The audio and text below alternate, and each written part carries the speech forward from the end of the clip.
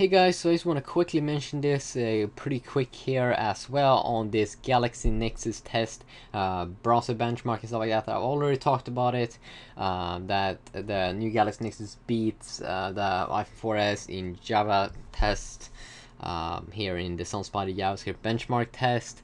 And also in browser mark it is better, but then in this OpenGL benchmark and in another like GL benchmark, the Pro one and the Egypt one, they basically come behind the iPhone 4S and iPad 2. Obviously the iPad 2, it is like a 4S, but it's not like downclocked the A5 processor.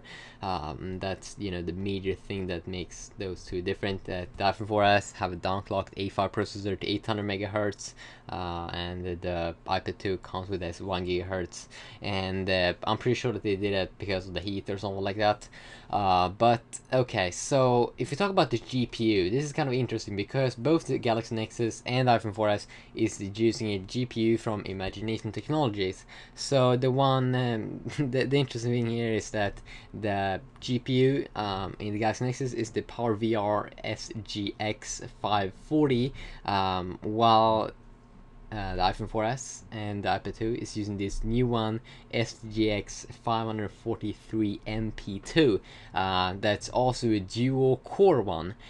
So the question that I have here is, why didn't Google go with this better GPU, this dual core GPU?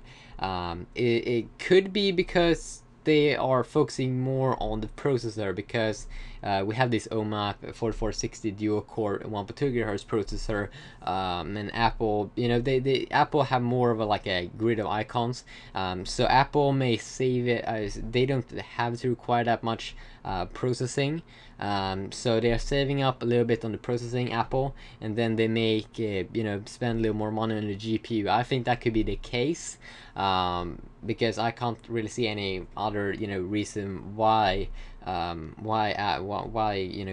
and Samsung wouldn't go with a more powerful GPU, because why not? I mean, we have always been having these talks, that Android has better specs. That's always been the thing, but with the GPU side here, Android is actually a little bit behind, or actually a lot behind, when we are comparing a normal GPU versus a dual core GPU. Still though from the same company, but I think it's kind of impressive that Apple have a dual core GPU versus this single GPU. And I know we're probably gonna see comments that, oh, you don't need a dual core GPU. Is that we saw these comments that, oh, you don't need a dual core processor. Well, it is future proof and it is good for games. We have been seeing that, and if Apple could do it, why not Android? And I think it could be this reason that Android is focusing a little more on the processor than on the GPU, because they need it. Android is a little more heavy to run, takes up a lot of RAM as well. But I think that's kind of impressive from Apple, that they have been really been able to focus on both thingies, both dual core, A5 processor, and have this SGX 543 MP2 GPU that's also dual core. So pretty cool here. If we look at the OpenGL benchmark, the Pro off-screen 2.1 test in 720p, we can see that the Galaxy Nexus comes behind the Galaxy S2. So the Galaxy S2 is actually in front of that one, with this Melee 400 GPU, and that's also pretty decent GPU. It seems like GPU is it outruns this Imagination Technologies SGX 540 GPU.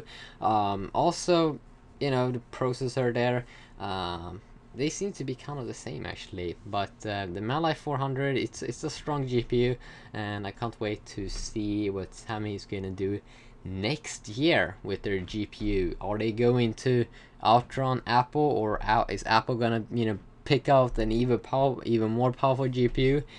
Because I doubt that, or yeah, I'm not really sure. Don't really feel like Apple's gonna bring out quad core devices next year, and these new crazy GPUs from companies that we have been seeing that will be delivering awesome performance and graphics and stuff like that, say battery and all those good things. But we just have to see it in real life to see if that really is the case. But it feels like we're not gonna see quad core stuff next year from Apple. But we do know that we're gonna see sick stuff from other people, so it's gonna be interesting actually to see what Apple's gonna do next year. Are we gonna see this bigger iPhone 5? And I know I'm gonna off topic right now, yes, so I'm just gonna end this video right now by saying that the Galaxy Nexus isn't that powerful on the GPU side. Actually, it's way behind iPhone 4S, and even that the Galaxy S2 beats it with the Mali 400 GPU. That's kind of interesting if you ask me. So credit there to Apple that is going strong there with their GPU and stuff like that. So can't wait to see more stuff leaking out, and can't wait for the future. See you guys.